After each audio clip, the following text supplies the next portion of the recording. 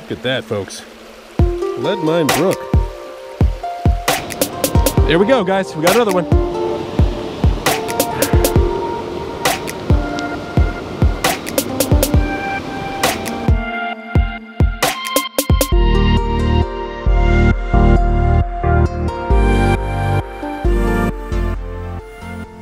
All right, folks. Connecticut Trout Tour, Part 3. Brings us to Leadmine Brook up at Connecticut's Litchfield Hills. So as I scale down the gorge here, let me tell you a little bit about Leadmine Brook. This is a trout stream of fairly small size. I mean, we're not talking a trickle, but despite being stocked and offering some pretty decent fishing early on in the season, this river does run pretty low once the warm weather sets in. I've caught browns here before. I've caught brookies here. I generally haven't gotten fish here late in the season. But I'm fairly certain that there are wild brookies here, which means that trout must find some place where they can hold over in this river. But let me tell you, when it gets warm, this river runs very, very, very low. The last two rivers I was on, the Quinnipiac and the Hop, really made me work for one trout. I am hoping that Leadmine Brook is a little more generous. You never really do know with these sorts of things, guys. Some days you show up at the river and it practically serves up trout on a platter to you. Other days, you have really got to want it. What sort of day is today going to be? That remains to be seen.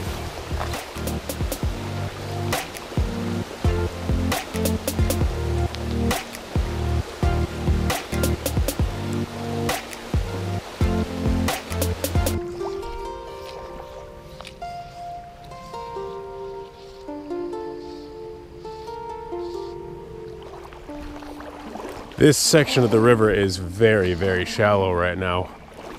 And it's not really for lack of water. It's just that this area of the river widens out so much that even with a fair amount of water for this watershed, for this time of year, there's just not enough to cover so much river bottom. Now there are sections of this river further upstream that we're going to be working with a little later on that are much narrower, have much different character than this. But I thought we'd give this spot a try first. And you can see that my tactic here is essentially just to walk upstream and try all of the riffles in front of me as I go. Now again, this is very shallow water. I don't think I've stepped in an area yet that's more than a foot deep. But that's all it takes, especially for these smaller wild brookies. And if there's at least one nice thing about this stretch of river right now, it's that because it is so wide, I can get these nice big back casts. I mean, casting here is just effortless. I mean, it's shallow enough here that you can practically sight fish. So I don't think I'm going to catch anything in this exact spot. You know, I'm really going for these cascades up here, and that's what I'm going to start focusing on since we're on this small stream here.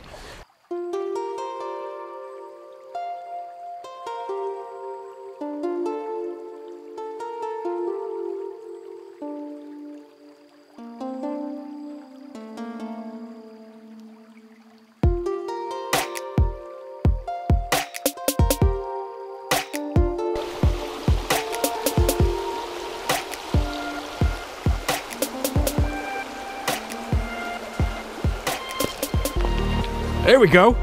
We got one here, folks. And he's pulling hard. This is a nice fish.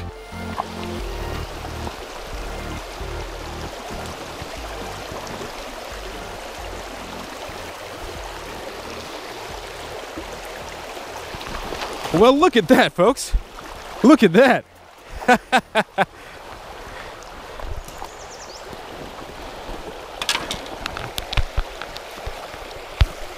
Not what I expected to be catching here this morning. And I pulled him right out from under the log.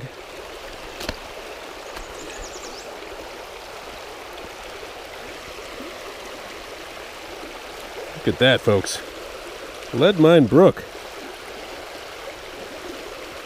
You know, this is not a huge brown trout. I mean, it's maybe 14, 15, but certainly larger than I thought I was going to be getting out of here. All right, let's let him go.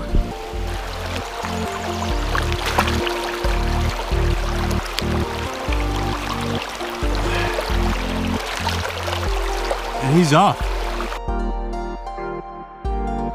Well, I'll tell you what, guys. Was not expecting that, but that gives me a little more confidence for this area. So yeah, maybe I'm actually going to spend a little bit more time here, see if I can dredge up anything else out of this pool, and maybe hit a couple pools further upstream there. Maybe this is a good indicator for how the rest of the morning is going to go.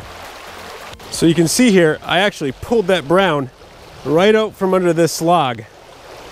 And I mean, he hit within just a moment of me dropping a fly back there. There was no hesitation on his part.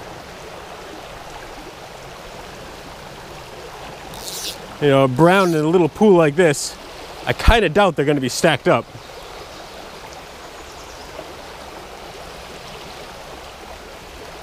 But, you know, good measure, you always got to give it another shot. Just going to dead drift it through the pool here. See if there's any slightly more timid takers.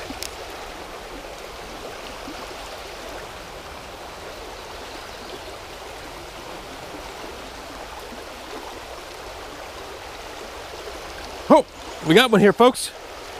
Looks like we got maybe a brookie here.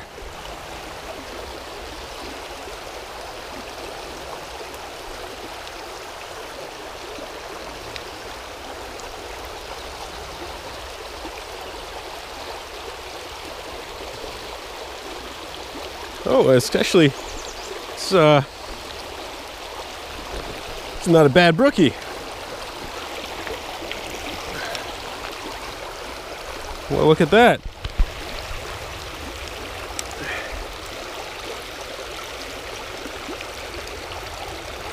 Beautiful, beautiful brookie. Right out of that same pool.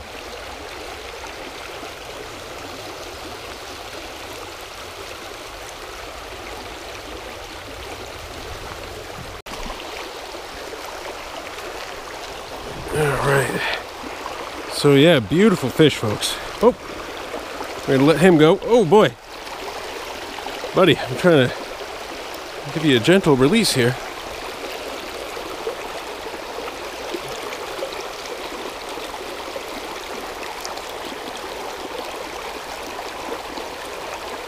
And there he goes. Oh, he's trying to go back upstream here. All right. So we got two fish down. A brown and a brookie, both out of this pool here. Let's see what else we can do.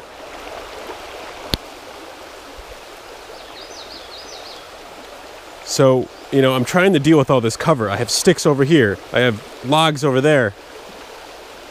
The goal here is basically to try and position it in such a way that the fly gets carried downstream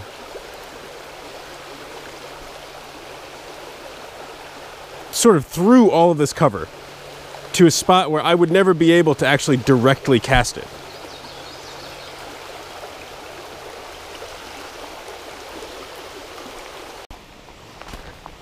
Well, while I was fishing that pool, it started raining on me quite a bit. Not a big deal really, but it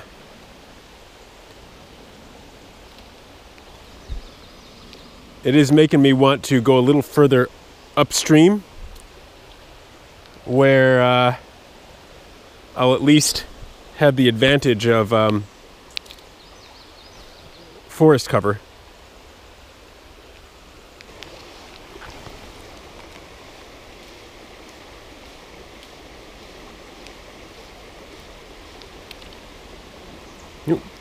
Just getting snagged up over here. I'm not really sure what's over there. There's maybe a stick or something. I really don't want to walk in this spot because it actually looks fantastic. So I think instead of standing down in the river here, I'm actually gonna, whoa, that's surprisingly deep. I'm actually gonna move up to the bank over here and hit it from the river's edge. Yeah, that's looking like a pretty nice spot. And there's actually some nice spots up there also. So yeah, let's hit it.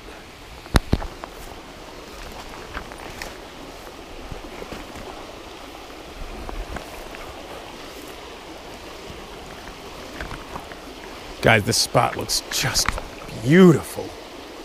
Lord.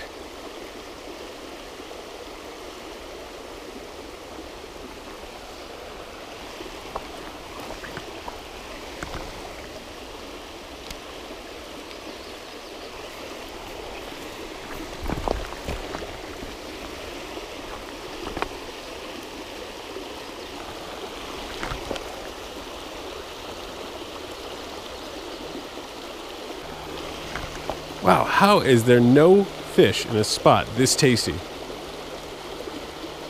Crazy.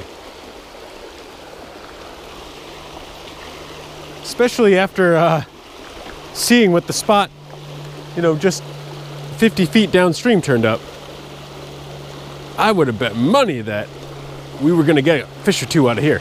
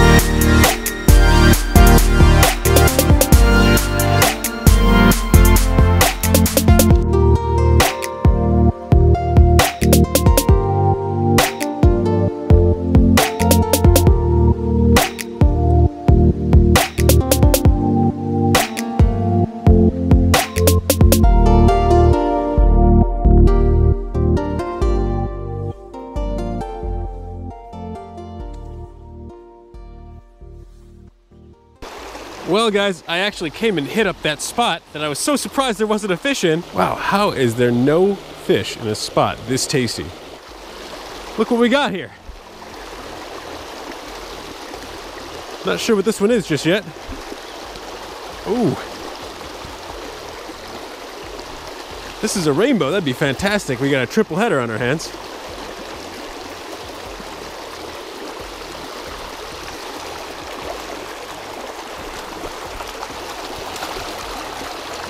And it is a rainbow. All right. How about that?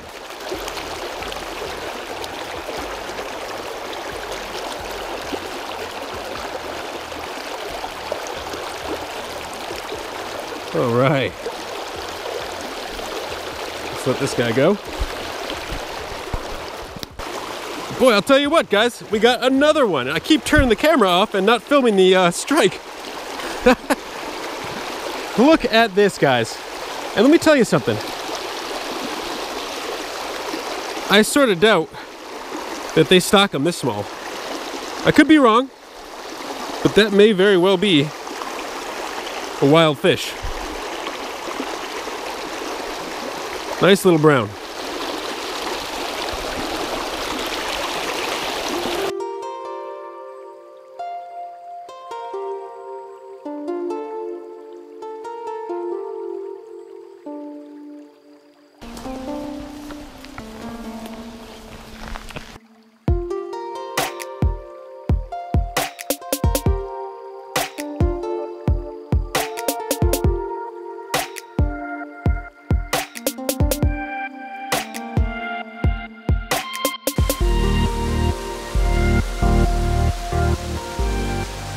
Well, guys, I just got a pretty nice rainbow right out of this pool, and I thought I had a nice wide angle on me catching him jumping clean out of the water, and I came back to my GoPro to find that it froze up because apparently, although I can handle getting rained on, the GoPro cannot.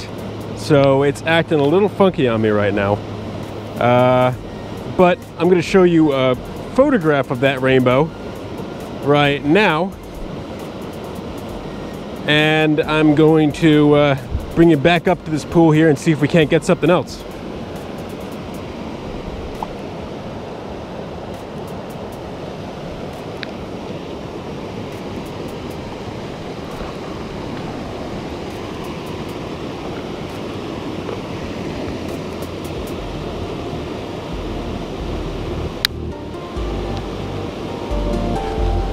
There we go, guys. We got another one.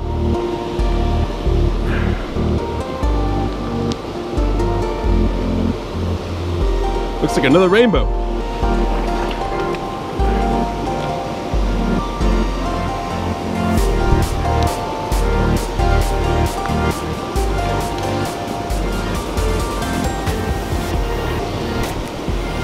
Boy, he is struggling.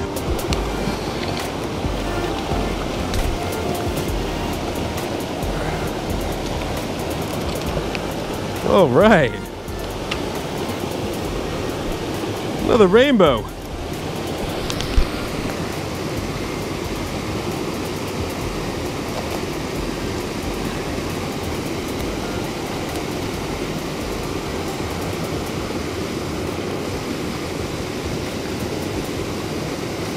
Let's let him go.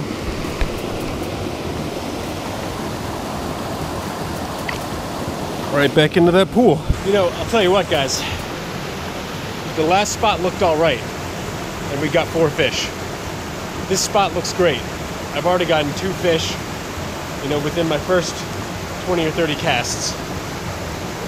I really think that this stretch of the river is going to have a lot more to offer. But again, I'm not super familiar with this area. I did find this particular pool earlier in the season. I don't really know what's upstream. I don't know what's downstream. And honestly, seeing both directions from where I am right now, they could both be great. So this is another one of those instances where I kind of just, it's a choose your own adventure sort of thing here. I don't know if the better water lies further upstream or further downstream. I'm thinking I'm gonna head a little further upstream and see what we're working with. Boy, guys, look at what these fish have done to my poor woolly bugger. The hackle has completely fallen off now, and it's really sort of just a lame, I don't know, stonefly-ish kind of nymph now. Gonna have to replace that.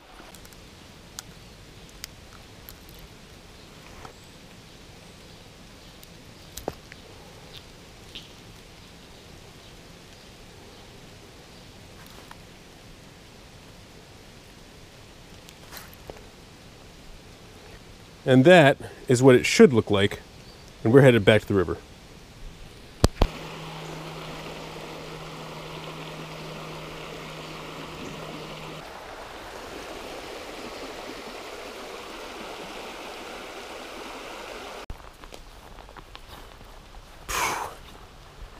pool looks very, very nice. Let's see what we can do. It's really helping me quite a bit that it's overcast today, because it's making it harder for the fish to see me. You know, I can kind of walk right up to the water here, and I don't really have to worry too much about casting a big shadow. Nothing in the current over there. Let me see if I can pick one out from underneath this tree here. Oh, thought I was snagged there. I wasn't. I should have fished it.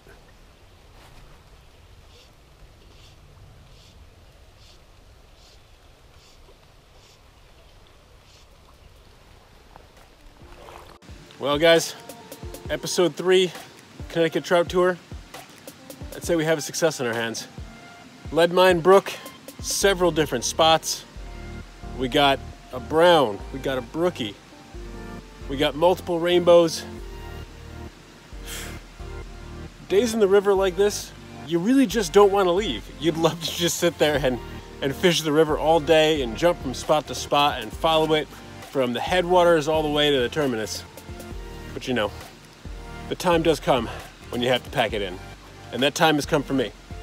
Thanks for joining me on Leadmine Brook. Subscribe if you want to see more. And I'll see you on the next river.